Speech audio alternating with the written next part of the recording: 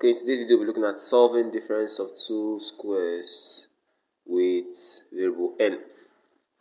Now for the first question we have 5 square minus 3 square, 4 square minus 2 square, 3 square minus 1 square. The second part we have 5 square minus 2 square and 4 square minus what? 1 square. Finally we have what?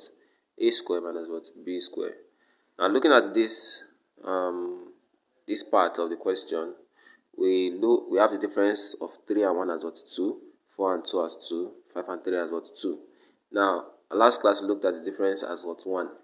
In this class we are seeing the difference as what? 2. Now, the idea of this is what? Add this. This becomes what? 4. 4 times the difference. That's 4 times what? 2. And the answer is what? 8. Now, to prove it is by saying what? 3 squared is what? 9. Minus 1 squared is what? 1. Which is equals to what? 8 still. Now, this is 4 plus 2, which is 6. 6 times 2, 6 times the difference. 6 times 2 gives me what? It gives me 12. Or to prove is by saying 4 squared is what? 16 minus 2 squared is what? 4, which will still give me what?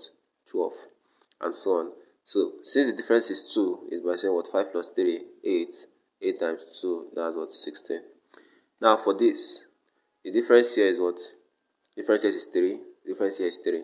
Difference here is unknown. So let's solve for this one first. Since the difference here is 3, is by saying what? 4 plus 1, which is 5. 5 times 3, which is what? 15. You can prove it. Then for this also, 5 plus 2 is 7. 7 times 3. That's what?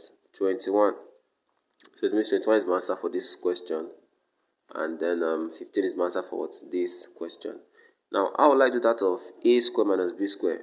Now, in this case, is by representing our difference as what? As n. Now, if our difference is n, it means a plus b, whatever we get, times n. That's our shortcut. So that's a plus b times n must give me my what? Answer. Now, in difference of two squares now, we said expressing difference of two squares by saying what? A square minus b square equals what? A minus b plus b. How will that be? Now, I said a plus b times n is my solution bar. Now, in this case, I'm going to have it as what? A plus b. How will I get n? How will I get n? I'll get n by saying what? A minus b, to know the difference. So I could have said a plus b all times d, which is the difference, in that case, so. Now, our d and I represent the difference between what? A and b, which now becomes what? A minus b. So if you want to prove it like this, you can say what?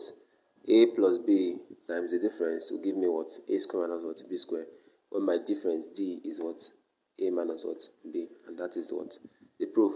Or by expansion of this, I'll get what? This as what? The answer.